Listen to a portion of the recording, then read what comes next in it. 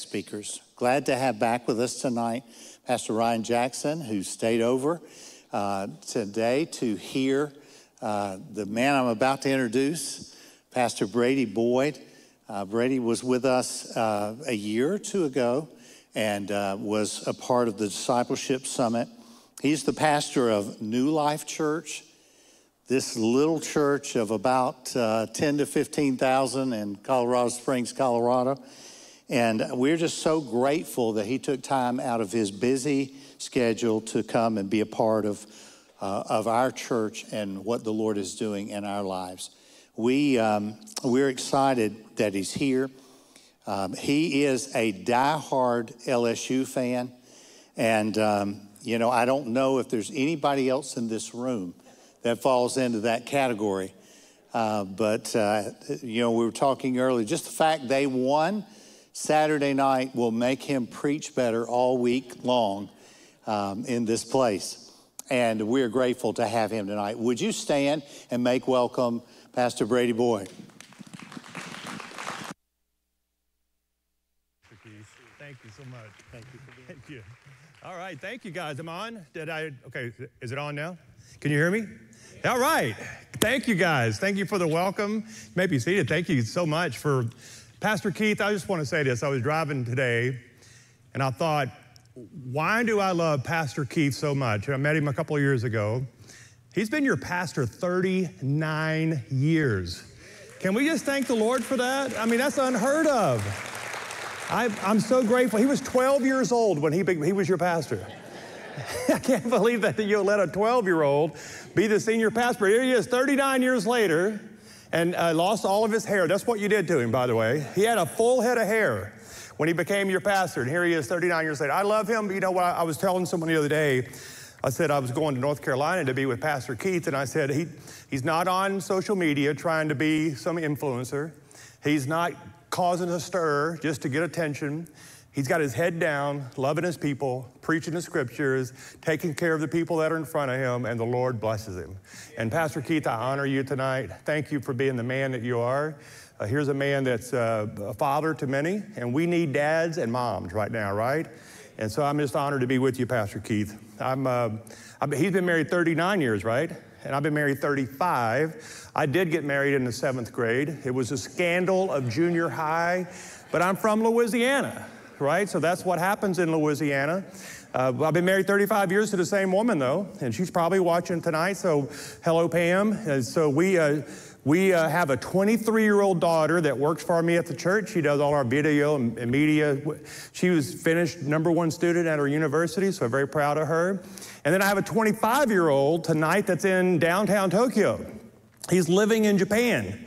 So 2 weeks ago, we put him on a plane, and he flew to Tokyo, and he may never come back. I mean, he just loves Japan, and he's working for a ministry there in downtown Tokyo. And he called me the other day, and I said, "What'd you do today?" And he goes, "I walked around town." I said, "Abram, it's 38 million people there. You just don't walk around town. It's the largest city on the planet." He said, "Well, I just kind of walked around town." I said, anyway, I thought that was funny that he felt like he covered the city on foot one day. I think there's more to it. So it's good to be with you tonight. I want you to turn in your Bible to John chapter 8. I'm going to read to you one of my favorite stories. It's a story of Jesus coming to the defense of a woman caught in adultery. It's an amazing story. This woman is about to get shamed in front of this group of people. And I want you to notice how Jesus comes to her defense and what Jesus says to her in this day and age that we're living in right now. We're living in a cancel culture. We're living in an age where people can get dismissed, where people pile on and dog on to people when you can make a mistake and it can end your career, it can end everything. I mean, the social media presence, the pressure to get it always right. And I want to show you today what Jesus said about shame. I know for most of us, we walk into this room, we've all dealt with shame. We understand the power of shame, the evil that comes with shaming someone. And Jesus could have shamed this woman, but he goes a different way. I want you to read this story with me. John chapter 8, verse 2. At dawn, he appeared again in the temple courts where all the people gathered around him. Now, all right, this is something I want you to pay attention to in this story. I want you to notice how many times he stands up and sits down. How many times he stands up and how many times he sits down in this story. It's a fascinating look at this scripture. He says, so where he sat down to teach them. And the teachers of the law and the Pharisees, these are a group of religious experts. They knew the law of Moses. They would have been highly gifted and skilled in the scriptures. They would have known all of those things, the law. They brought in a woman caught in adultery. Listen to this. And they made her stand before the group. Now leave that up just for a moment. Let me ask you a question. I am not a biological expert. But the last time I checked, it takes two to tango. So the question I have is, where's the dude? Come on, all the ladies in a row. That's your chance to say amen. Where's the guy in this story? The woman caught in adultery? I thought it was a couple caught in adultery. But they only bring the woman. They bring the most vulnerable person before them because she's the easiest one to shame. So they're bringing in this vulnerable woman before this group of religious experts. It is her worst nightmare because she's not protesting that she's innocent. She probably was caught doing something. And now her sin is made public in front of the very people that she wants to avoid in this situation. And they made her stand in front of the group. Notice she's standing, he's sitting. Now, and said to Jesus, "Teacher, this woman was caught in the act of adultery. And in the law, Moses commanded us to stone such women." Actually, everybody got stoned, not just the women. Now, I'm from Colorado. Let me stop here and tell this story, because every time I read this story, I read this story one time in front of Colorado. Now, Colorado is Colorado, okay? I grew up in Louisiana, but I've been pastoring in Colorado. I read this out loud, and it says that this woman was stoned, and there was a guy on my front row that just burst out laughing. He thought that was hilarious. And I had to stop the entire service and explain to this guy that being stoned was not what he thought being stoned was.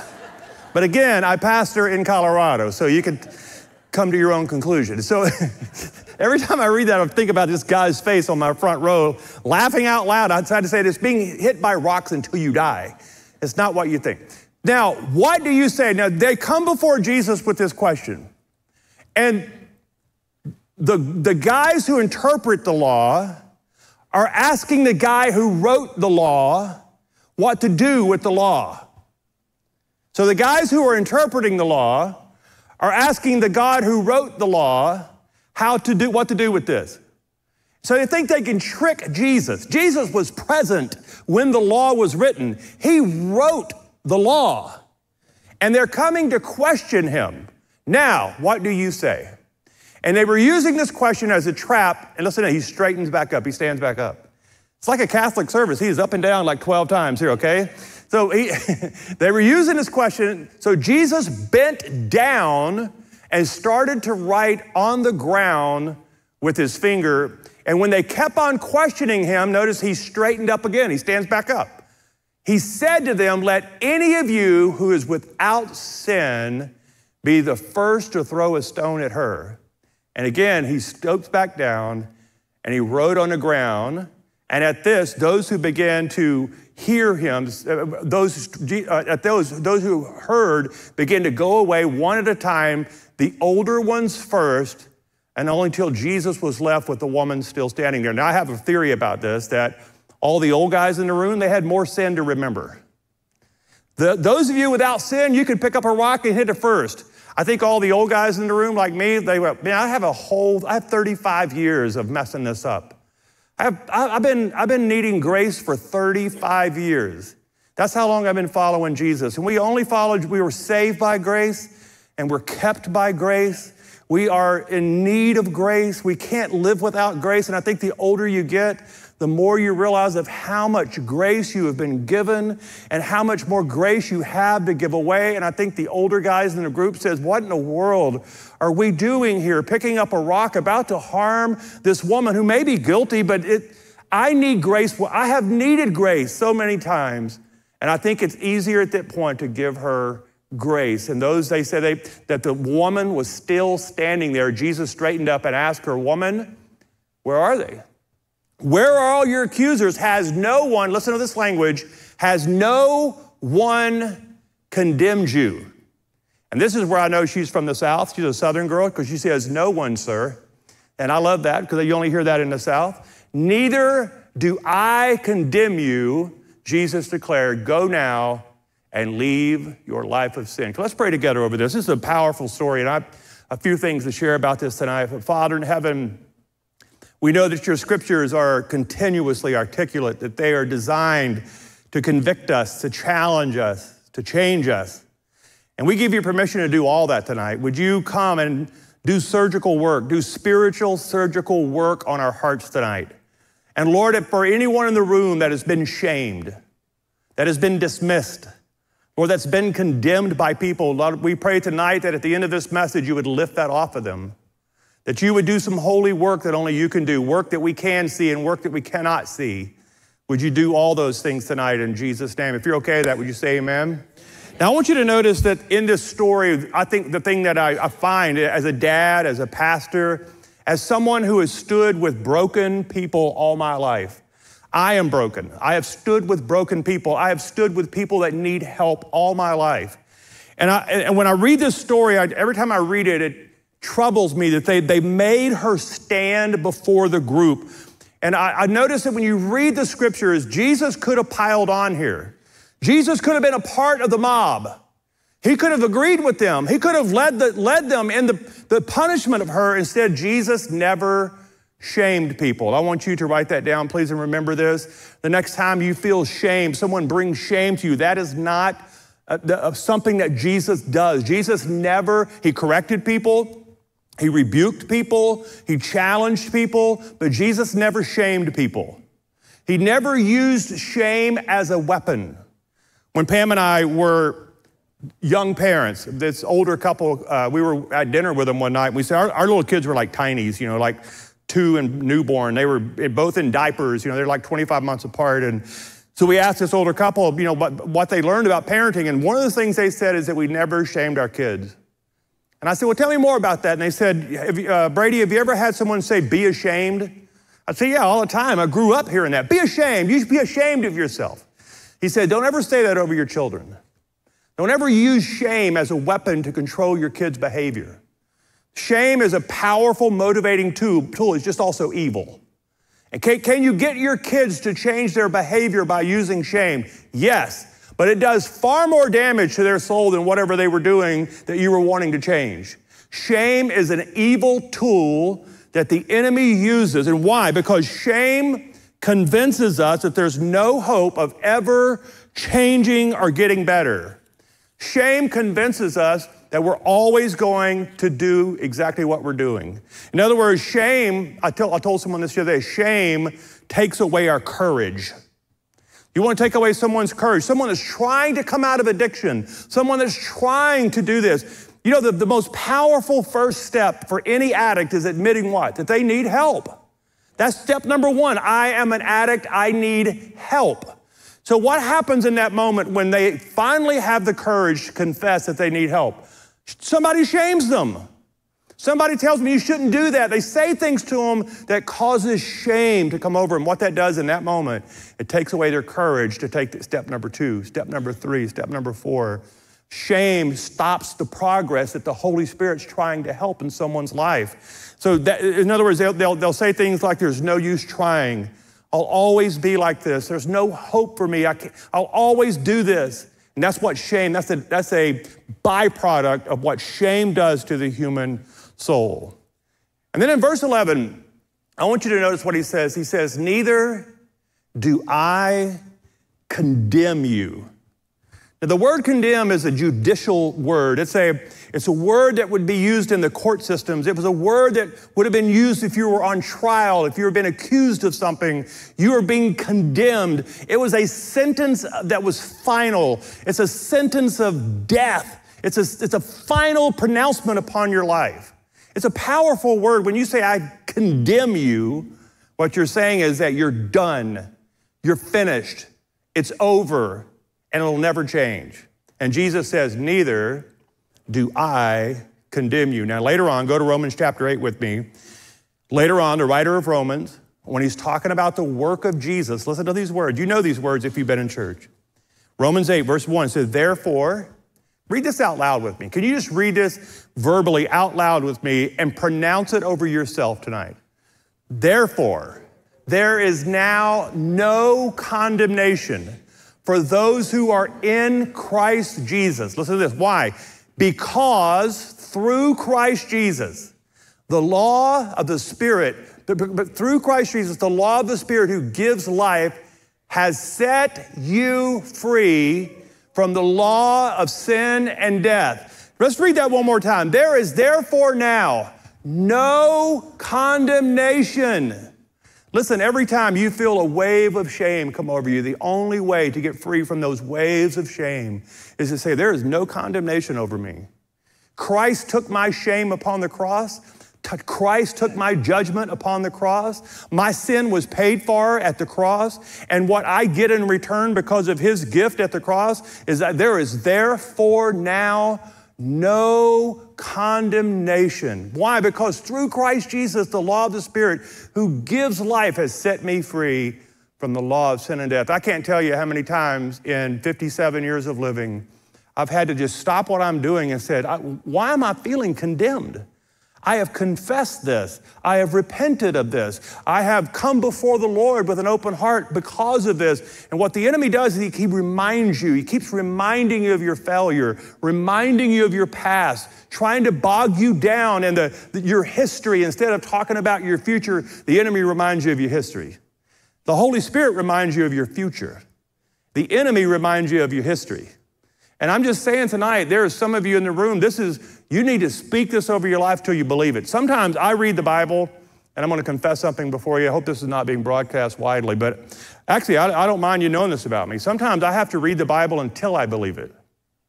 I don't immediately, everything I read in the Bible I know is true. Everything in the Bible is given to me by the Spirit, but there are times in my life I have to read it until I believe it. Until it becomes a part of who I am, until it changes me, we have to read it and believe it and confess it. And this is one of those scriptures. There is therefore now no condemnation. I want to tell you a story tonight. I was preaching one time on a Sunday. I was like looking down the left aisle here. I was in my church in Colorado. I'm preaching, and there's this really tall guy, like 6'7", 6'8" guy with his wife. I'd never seen him before. I knew they were new to the church. I'd never seen them. And I don't know why. We have a large church with a lot of people in it, but for whatever reason, I noticed this guy sitting on the end of the aisle, real tall. So after I got through preaching, I looked up and he's walking toward me, he and his wife.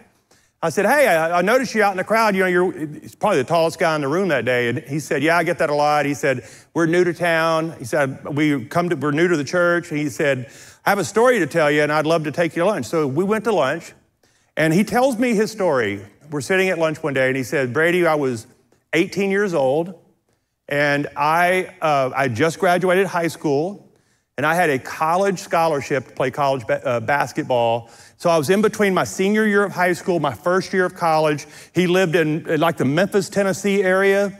And he said I was in an outdoor basketball court one day having a pickup game with a group of guys that I didn't even know.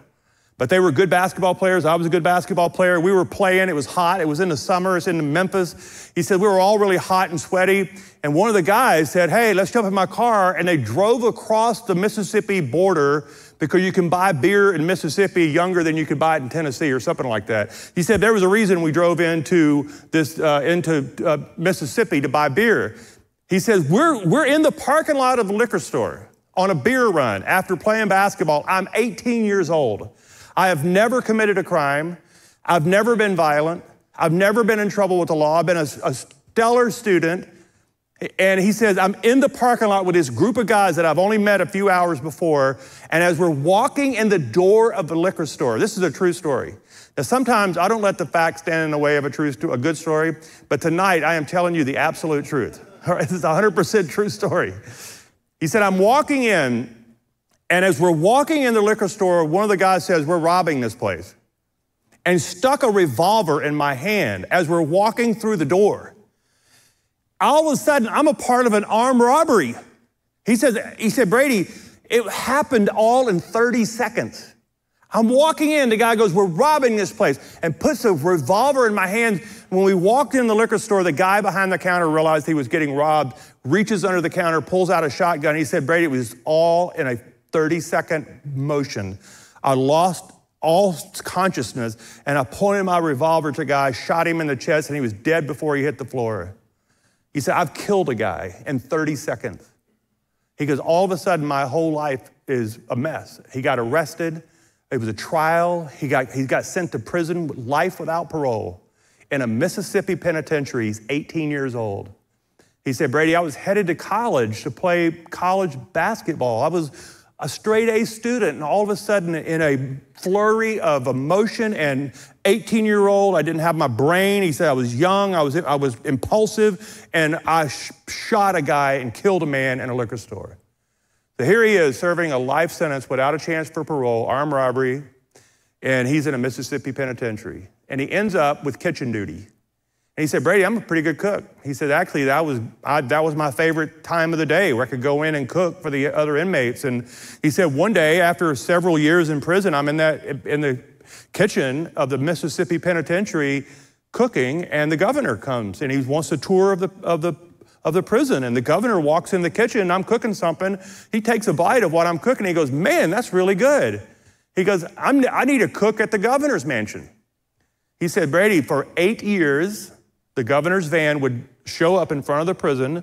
I would get on the van at 6 a.m., go to the governor's mansion, cook him breakfast and lunch and dinner, get back in the prison van and go home. But I spent 8 years at the governor's mansion, and we became friends. I'd given my life to the Lord. He said, I went to every Bible study. I surrendered my life to Christ years before. I was not the kid that walked in and killed that guy. He said, I was willing to go to prison for the rest of my life because I killed a guy, and I needed to serve out my punishment. But in the last 2 weeks of the governor's term in Mississippi, you can Google this story. It's on all of the, you can find this story because it was super controversial in Mississippi. The governor, in his last 2 weeks of office in the state of Mississippi, pardoned him. And I looked at him and I said, do you mean you got paroled? He goes, no, I didn't get paroled. I got pardoned. I said, well, tell me more about that. I said, I think I know what you're saying, but tell me more. He goes, I got pardoned, Brady. You can't find a record of my wrong anywhere. It's gone. Now, you can find news stories of what I did, but my record is clean. I have been forgiven of that crime. I am a free man. I can vote. I can move about. I am free. He met his wife right after he got out of prison. They are married even today. They're doing great. They are flourishing. He said, but Brady, I have been pardoned. Now listen to this very much. Condemnation is a final sentence. When you've been condemned, you're in prison without a possibility of parole. That's what that word means. Now think about hearing a judge say, you're in prison with no possibility of parole. There's another young man in my church that just a few weeks ago, in a moment of passion, shot and killed his wife's ex-husband. And he's headed to prison. I saw him last Sunday, 3 days ago. He was in my church. He's out on bond, but he's headed to prison. He just heard it. He's about to be arraigned. He's about to hear the judge say, you are condemned. So this word, when I preached this message to him, he heard this message. And he goes, Brady, I'm about to hear a judge say that to me. He's guilty probably. And this is real thing. People hear this and you're done, you're over, everything's done. But Jesus gave this woman really good news. She was guilty, but she was not condemned. Now I want you to understand, Jesus was not overlooking her sin. He was just giving her a sentence that surprised her. She was guilty, but not condemned. Now let me just look out in the crowd tonight. There are no innocent people in this room. All of us are guilty. We're all guilty, right? That's why we need a Savior. That's why we need Jesus, because we can't save ourselves. We all came to that conclusion one day that we needed a Savior. We tried to be God. We were terrible at it. We couldn't save ourselves. We all came to the same conclusion. We're guilty. But then Jesus looks at us and says, yeah, I see your guilt. Yes, you are guilty, but you're not condemned. You know how good news that is? That's good news for guilty people. Yes, you're guilty, but you're not condemned. Now, here's the difference. This woman had been pardoned by Jesus in this story. I'm going to give you the difference. All right. When you're paroled, a person is set free because of good behavior, but your record has never changed. You always have that looming over you, right? You always have that guilt present with you constantly. So you're guilty, but you're set free because of your good behavior. So if you're set free because of your good behavior, then it's your good behavior that'll keep you free. You know how awful a life that is? That's legalism. That's exactly what the Pharisees were talking about. If you do good things, then you get to be good with God. That's living like you're paroled. Wondering if I just mess up one day, somebody's going to come knocking at my door and back into prison. I'm going with that same sentence hanging over my head. But what happened with my friend, he didn't get paroled. He got pardoned. Now, pardon is this: a guilty person is set free, absolved, as if never convicted. Are you catching this today? Way too many Christians are living like parolees today instead of like a people who's been pardoned. So I have some really good news. I've come from Colorado to pronounce something over you tonight. You've not been paroled by the cross. You weren't paroled by the resurrection of Jesus. You were pardoned as if you were never convicted. Your sin is gone. When you went into the waters of baptism, the old has gone and the new has come. A new man came out of those baptismal waters. A new person sits in front of me tonight. You're not condemned. There is therefore now no condemnation over you. The Lord has pardoned you. Let me read the rest of Romans 8 to you, okay? Because it gets better. It starts out pretty good. Romans 8, verses 1 and 2. I mean, that'll preach for hours, days, weeks, and months. But let me read verses 5 and 6 to you. Those who live according to the flesh have their mind set on what the flesh desires. Now, we've all been there. Everyone in this room has been there. Doing what pleases us, doing what brings the most pleasure, right? Our minds are set on what pleases us. And he says, but we also know, but those who live in accordance with the Spirit, when the Holy Spirit comes into your life, their minds change.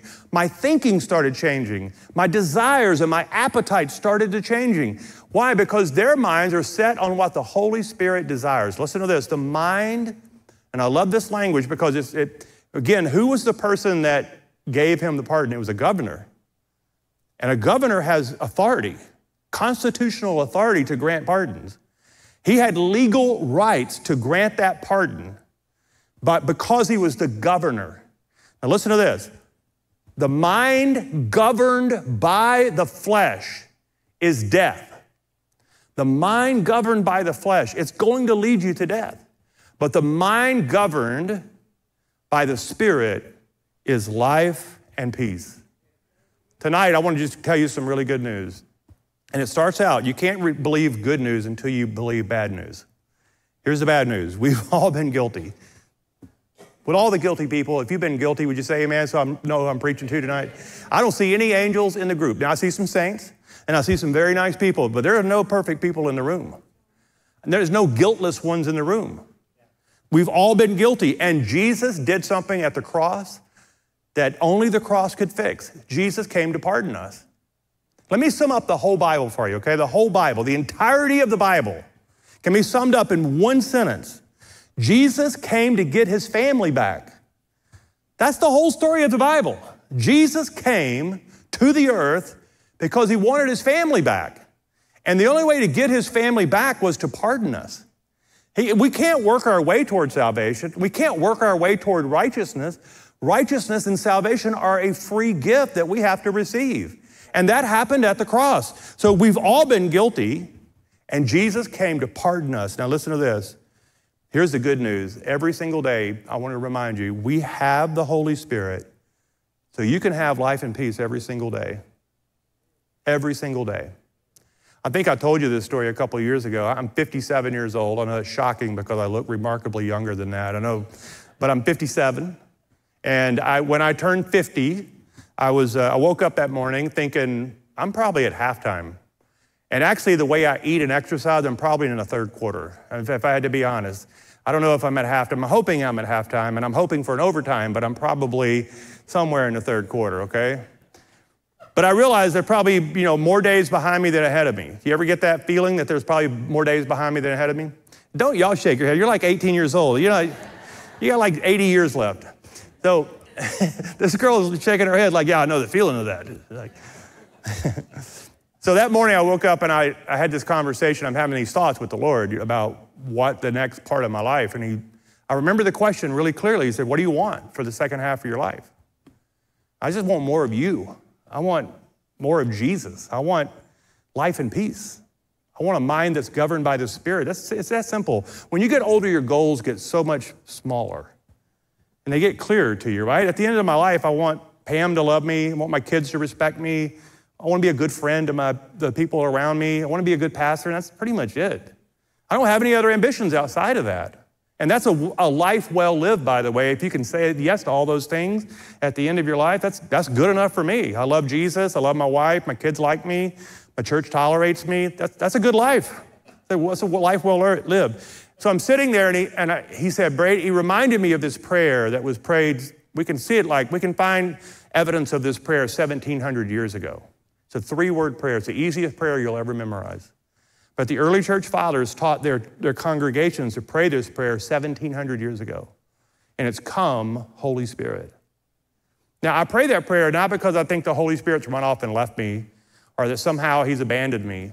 I pray that prayer to remind myself of how much I need the Holy Spirit today. This morning, I woke up at a hotel here in town, and before my feet hit the ground, before I checked the phone this morning, before I turned on the news this morning, before I got involved in politics this morning, before I got involved in anything, I said, come, Holy Spirit.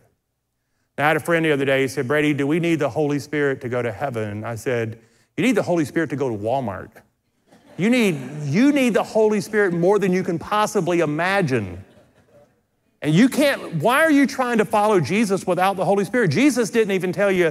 Jesus said it's better if I go so that the Holy Spirit will come. You're going to need the Holy Spirit. So many people are trying to follow Jesus without the Holy Spirit, and that's impossible. It is the Holy Spirit who guides us, who reminds us of everything that Jesus taught us. It is his work to help you follow Jesus. So this morning, because I want to follow Jesus better today, I woke up this morning praying, come, Holy Spirit. And see, that's a prayer that only pardoned people can pray. Because if you're a parolee, you woke up this morning saying, Lord, help me be good today. That's a parolee prayer. A person that's been pardoned wakes up and says, I've already decided I'm going to follow Jesus. Jesus is mine, and I belong to him, and he's mine. So come, Holy Spirit, and help me do what I'm created to do, to follow you. Pardoned people pray like that. And I just want to live the rest of my life as a pardoned man, as a man that's sure of my forgiveness, sure of the grace that's been given to me. And I want to pray that over you tonight. Would you stand with me tonight? I want to pray for those of you in the room that have felt the burden of shame, have felt that shame, maybe as a parent, a coach, a pastor. Pastors are good at shaming people because it controls behavior. But that's not my mission. My mission is not to control behavior, but make you do better, do gooder. My mission is to introduce you to the person that can set you free. And it's Jesus that sets us free. It's the power of the Holy Spirit that helps us follow him. Can I just pray over you tonight? Would you just turn your heart toward the Lord? If you want to lift your hands toward him, or if you just want to just turn your heart toward the Lord tonight. And I want to pray tonight that shame be lifted off of you. That you are a daughter and a son of the Lord. Before the beginning of the world, he chose you, he saw you, he knew you, he pursued you, he came after you. And he decided to adopt you. And when you were powerless to save yourself, he saved you. When it was impossible to save yourself, he came looking for you. And he didn't give up on you. And so I lift, and by the power of the Holy Spirit, in the name of Jesus, I call shame off of you. I rebuke shame off the people of God in the room. Shame is not our master. And I pray today that the power of the Holy Spirit would settle over you tonight. Would you just welcome the Holy Spirit? Just pray that prayer with me. Come, Holy Spirit. Come to us, Holy Spirit. We know that you're with us. We know that you've not left us. You've not abandoned us. It's just a reminder of our need for you. And we recognize our absolute need for you, our hunger for you. So I'm asking tonight, in Jesus' name, that we would accept the pardon that's been given us. So I want you to put yourself in that young man's story tonight. Can you imagine? He's been in prison now for 20 years when he heard this. He had already spent 20 years in prison. And the governor comes to him and says, son, as one of the last acts that I have as governor, he said, I remember the governor handed me the paper that he had already signed.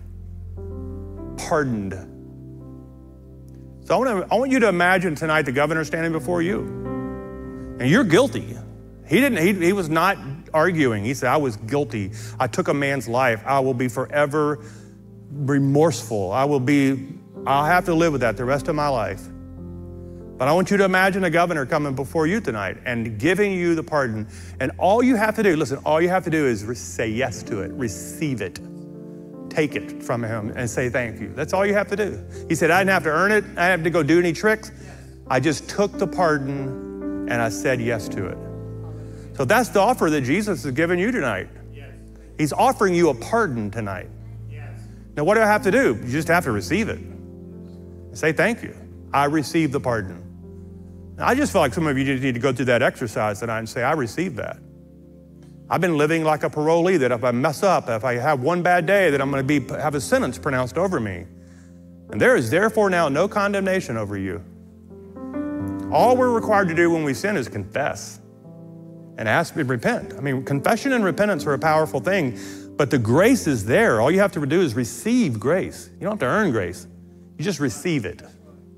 Just receive grace tonight. That'll set you free from all kinds of things in your life. All the weight, the heaviness that comes with sin. This is the key to getting free from that. It's just saying, I received the grace of the Lord. I confess. I sinned. I fell short. But I receive your grace. There's an ocean of grace for you to swim in. It's more than you can possibly imagine. It's more than enough, I can tell you that. Can we just receive it? Father in heaven, I pray today we would receive it and say yes to it. We need grace. We see grace. And it sounds too good to be true.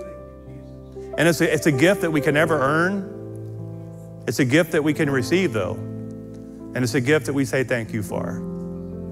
In Jesus' holy name. Amen. Amen. Good to be with you tonight. Love you guys. Thank you.